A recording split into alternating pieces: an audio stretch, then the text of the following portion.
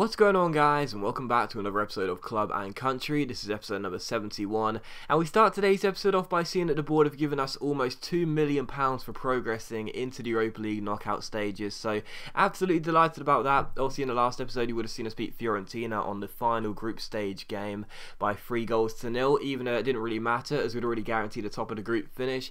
So very pleased to get £2 million, and again, you know, it's probably not going to help us too much in January, but if it can help us bring in one player, I'll be pleased with it. But regardless, the most important thing was getting through the group, and last year we got through the group, got knocked out by Arsenal in the round of 32. This year hoping to go one step better and reach the round of 16, maybe even the quarters, you never know.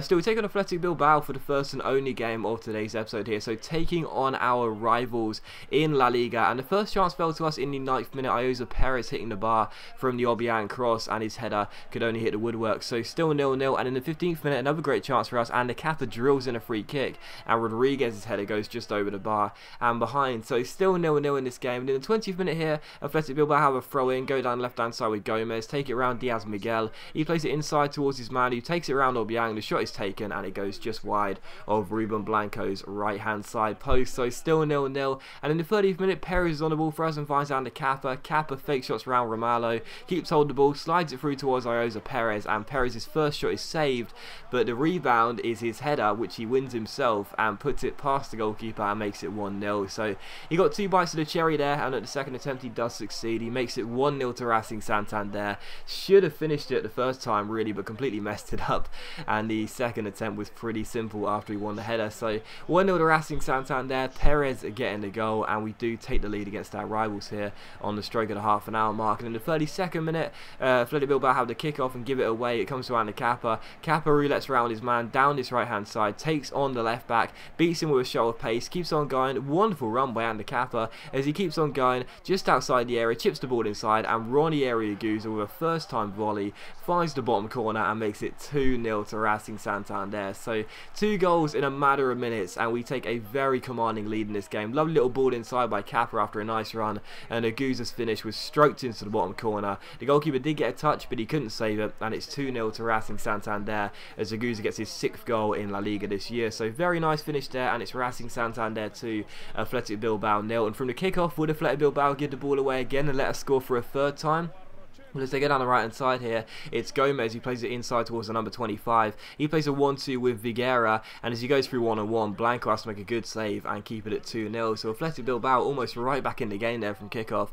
Thankfully though, it was still 2-0 to us. And in the 37th minute they have a throw in, and Mikel San Jose is guilty of a lazy first touch, so Ioza Perez dispossesses him, goes around the last man and shoots, but he hits the post, and Bilbao get the ball away. So close to Racing Santander 3, Athletic Bilbao. But in this game, other than the one save Blanco had to make after the shot was taken after 2-0, it was all Racing Santander really. And on the stroke of half time, Rodriguez drills in across towards Ioza Perez, and his header as well saved by the goalkeeper and turned behind for a corner. So still 2-0, but all the chances in the first half other than one coming to us. We were looking so dominant, and from the corner Aguza crosses the ball in, the goalkeeper gets nowhere near it, but fortunately for him, Alban Toza can't keep his header down, and it is still 2-0. And in the second half, just a minute after the restart, we laid down our intentions just like we did in the first half, trying to show Bilbao that we were going to score more goals in this game and inflict more misery on our rivals. Obiang going close from the shot from 25 yards here, just wide the post and behind for a goal kick.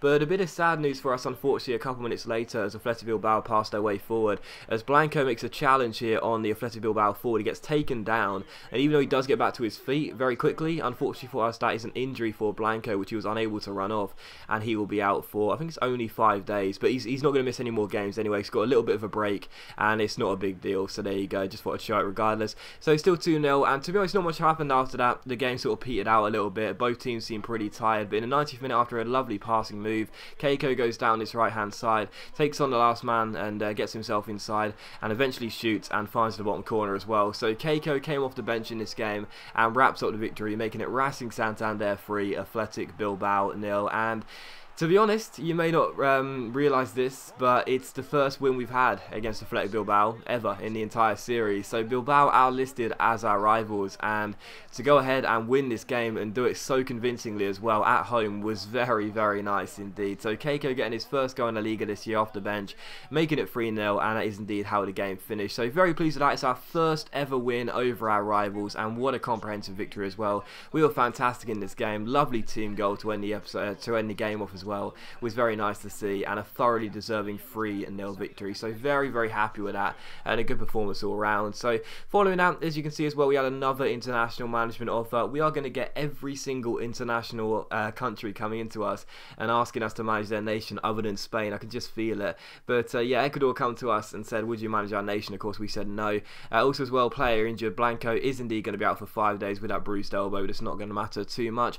And also we can see that Juanpe is back for back from suspension as well. And the other email was letting us know that Mariano could leave the club in January if he wants to do so, and that doesn't really bother me. As you can see, he comes to us and says he wants you to know that I want you to know that I won't let my performances suffer for the club. Yeah, there you go. But he just lets us know that he's going to be still giving his all for the team, but that's kind of hard when he doesn't even get in the team very often. But there you go. He's probably going to leave in January, and I'm not really fussed about it, to be honest. And also a youth squad monthly report as well, so you can see how the players are doing. Still probably debating whether to promote young Hannah Lucy now or in May, because I've been told that because he went through a May update last year but didn't get promoted, despite the fact he was under the age of 16, so couldn't have been promoted, he still won't grow in terms of physicals. I don't know whether that's true or not, so I'm not sure whether it's worth waiting until May of this year to promote him, but I guess we'll have to wait and see. I'll think about promoting him before the end of the season. I'll do a bit more research, otherwise we'll just promote him in the next couple of months and we'll have to wait and see how he turns out. Also another international management offer, this time from Poland, and of course we say no. And Hector Bellerin also wants to leave on loan in this transfer window as he's not getting much game time. He might do, but to be honest, I like Blanco, and Schwarzer is listed as a right back in the game. I play him left back, he's left footed. Diaz Miguel is actually rated lower than Bellerin. The only reason Bellerin is not starting is because I have the sneaky suspicion that Diaz Miguel has 80 plus potential. So yeah, I don't really want to see Bellerin leave on loan and only be left with one recognised right back in my eyes, but we'll have to wait and see. He might leave, he might not. We'll have to wait and see. Still, here is a squad report, the first one of January. You can see how the players are doing. I've got to be honest, I'm really disappointed in Aguza's development. He's up to a 72 overall, and don't get me wrong, he's grown a couple of ratings since being promoted in the second season, but he's been playing the majority of games. He's a first choice central midfielder. He's our captain. He's had a fantastic season, don't forget. He's already got 6 goals in La Liga and a couple in the Europa League as well. I'm a bit disappointed that Aguza's only a 72. I thought by now he'd be up to 74, 75, but maybe I was being a little bit naive with that. Regardless, here's a squad report. You can see how the players are doing. Looking very decent indeed. Some of these players are looking really, really nice. Paco Candela up to a 71 already. Gotta love that.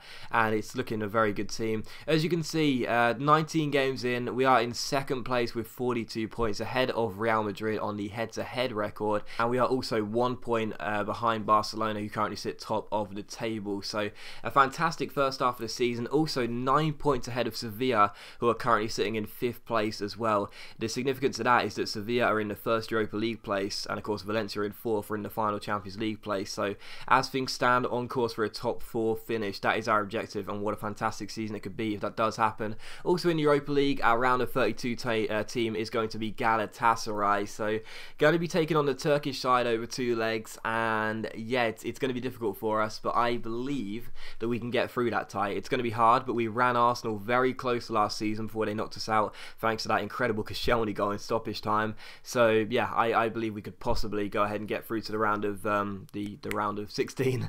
That obviously comes after the round of 32. Get through to the round of 16, which is of course our main aim. So I asked the board for some money after that. I asked for £3.5 million. I didn't change any of the aims, and as you can see, the board would only give us £1.5 million, but I said that was okay. That's better than nothing, isn't it? So the board gives £1.5 million. That might help us sign one more player, and I'll be very pleased with that. And also the board came to us and said that Hector Bellerin should be loaned out because quite frankly he's costing a significant salary and doesn't get in the team very often, so he might get loaned out, but again, I'd rather keep him here. Regardless, I'll put him on the loan list, and we'll have to wait and see if any clubs come in. If not, he'll stay here, and there you go.